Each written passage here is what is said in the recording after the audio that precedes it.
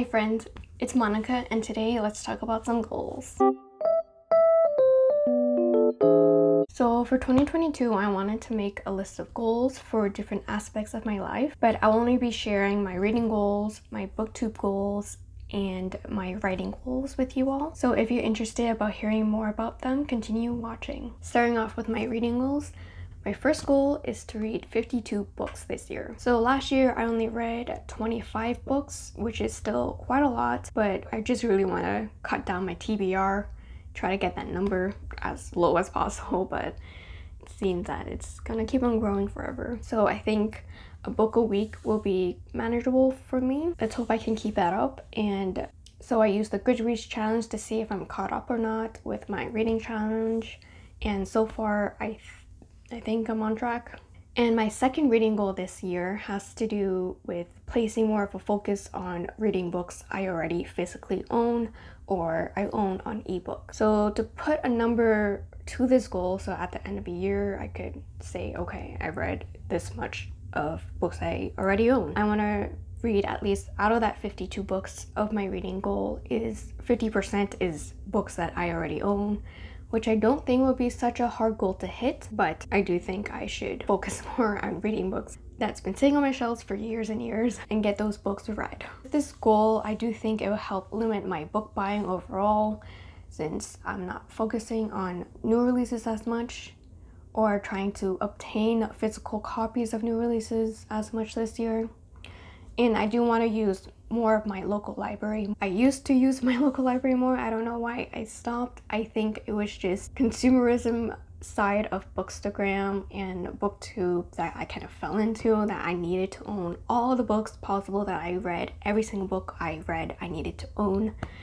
But I think this year I'm just cutting back on spending so much on books and just focusing on reading. And to keep up with what I'm reading, not only with Goodreads, I think I'll also be keeping a small, really simple reading journal. Basically, I'll be listing out the title of the book, the author of the book, my rating, whether I own it, how many pages the book is. So I think that will help me just keep track of everything this year. This second goal is like a 2-in-1 of also keeping a reading journal. My third goal for reading this year is to explore more outside my preferred genre, which is fantasy, and I'm predicting I'm still gonna read more fantasy than any other genre, but I do want to step out of my comfort zone some more this year and pick up some more non-fiction books or contemporary books and thriller books, which are all genres that I really like to read but I have not really extensively read. So, and just a side note, I actually really love romance novels, but I don't read them more often, and I really like the specific style of romance and fantasy novels. It's like I really need something specific to my taste that I will actually genuinely love, and it's more fun to me to be in a fantasy setting than not. For my video last week, you might have seen I added one nonfiction book, two nonfiction books actually, to my first bi-monthly TBR, and I also had my mug pick be a contemporary book. So I'm already working on this goal. And my fourth and final reading goal is to write a review for each book I read. I am allowing this one to be more flexible in that I can write a review, short or long, on Twitter, Instagram, YouTube, and Goodreads. So usually I do like to write quite detailed reviews about my thoughts and try to like summarize the book to get people to be interested in the book itself. But I guess for this goal, I just want to get my thoughts out there and be happy if someone reads it. Okay, so moving on to BookTube goals. So this category of goals is kind of similar to my reading goals in that my first BookTube goal is to upload weekly for a whole year. So that's 52 videos, which is a huge commitment. So I am going to give myself a little bit of wiggle room in this goal as well. So I will still aim for the 52 videos, but I will allow 4 weeks of the year that whatever may happen in my life or schedule wise, and just to give myself a little bit of peace of mind that it's okay if I don't upload a video for 1 week. But I do hope I will keep up this schedule going forward. And a little shameless plug now, so if you haven't subscribed already, please subscribe for for weekly uploads on either Thursdays or Fridays. Okay, so my second BookTube goal is to create more intentional videos that I myself would love to watch on BookTube. This means I'm planning some future videos that might be different to my usual style of videos right now, as right now I'm really YA based of the content that I've uploaded so far. For example, I might try out vlog style review videos, since that seems to be quite engaging to like see what my current thoughts are as I'm reading the book, and also give more of my detailed insights on personal development books I'm reading and what I've learned out of that book and how I might apply that to my life. I think those kind of videos would take more work, so I'm still trying to plan out the details of each of those different videos, so keep an eye out for them. My third BookTube goal is to explore different filming styles and editing styles, and in this goal it's because I'm not really an expert in filming. I am filming on my phone right now, and with like my editing right now, it's really simple. It's just like jump cuts, so I want to explore that side of video making more, so I'll be tweaking some things here and there to my liking whenever I feel like it. And lastly, for my fourth goal for BookTube this year is to create a bookish community and make some new friends, meet new people this year. So I'm gonna hope and reach out and connect to some people.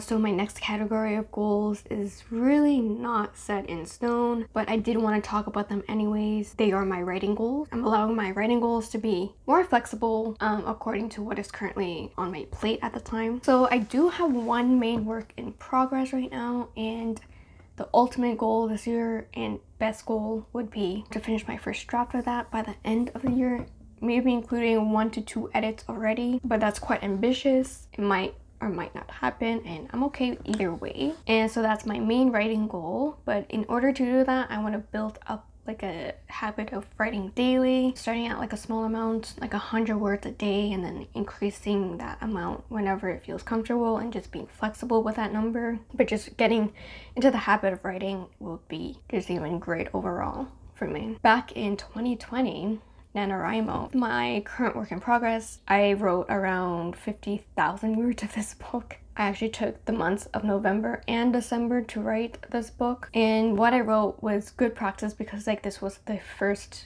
huge NaNoWriMo project I took on, but I felt like I rushed too much into that project. There's a lot of different aspects of that project now that I want to change and improve upon, but my first base draft, I still really like what I wrote, but I just want to tweak it and kind of change some plot points here and there. It was a really good experience, but for my book, I don't want to put so much pressure on myself to finish it immediately because I do have other goals I want to focus on this year. I am planning to take like a month or so to plan out and like hash out all the details of like the plot and like characters and the world building and such. It's kind of like an older YA book, so my characters are in their early 20s. Of course, it would be a fantasy book, and I personally like my own fantasy world to be more grounded in itself rather than based on Earth, making up all the locations and countries and kingdoms and all the political schemes. Like, I love that. That's so much fun to me to make that up. So that's pretty vague of what my work in progress is, but I don't want to share too much because it's still really up in the air in my head. I have some ideas down on paper, but I'm still working out all the little details. Depending on what happens and how much progress I make with my writing project, I'll be sharing more videos on that. So that is more of a year-long project, and even maybe longer than a year is my writing goal. So lastly, I do want to include some other fun little goals. My first goal in this category is to learn how to do calligraphy. So I got this calligraphy kit from a website, Book Outlet, and it came with a calligraphy fountain pen with 2 nibs, so it's like the the stylus, the pen tip. It came with like markers and ink cartridges, and there's also an instruction book and exercise book. So this really is just a fun goal for me to take on because I really admire those people that just do those fancy lettering so effortlessly, but I know it took them practice as well, so I want to get on board with that and make my writing more pretty. So I think I'll have a really fun time practicing that. So my second goal here is just to try out new recipes. So I do want to strengthen and learn more cooking skills this year by making dishes that I'm excited to make. Last but not least, I want to focus more on living in the present. So this goal is being more mindful of my day-to-day and allowing myself to rest when needed, and committing to journal more, to just let out my thoughts. Basically, I just want to be aware of my own limitations and work on areas I would like to improve, such that I will read more personal development books, but also not just read them and toss them aside, work actively on it. So that's my last goal that I'm going to be sharing with you all. I hope you enjoyed listening, and comment down below a goal of your own if you would like to share. Don't forget to give me a big thumbs up, hit that subscribe button. See you all soon.